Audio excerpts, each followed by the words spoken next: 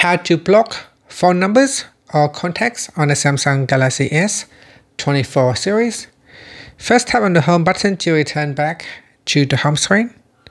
From the home screen, open up the phone application. Now in here, tap on the More button, then tap on Settings. Next, we go down and tap on Block Numbers. In here, you can manually put in the phone number that you want to block. Then tap on Add.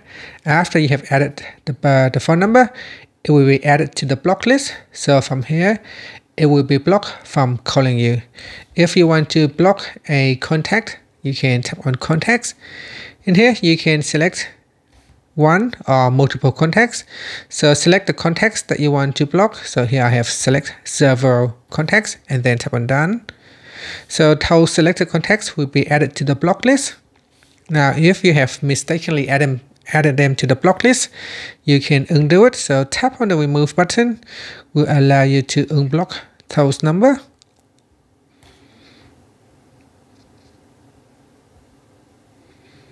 And that's it. So that is how you can block a phone number, or you can choose contacts that you want to block.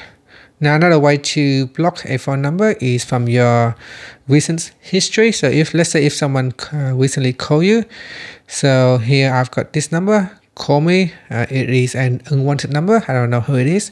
So what you can do is open up that number, and from here you should be able to choose to block.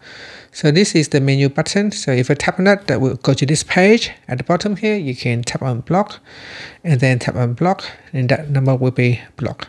So I'm going to unblock it now, and then I'll go back to this phone list page.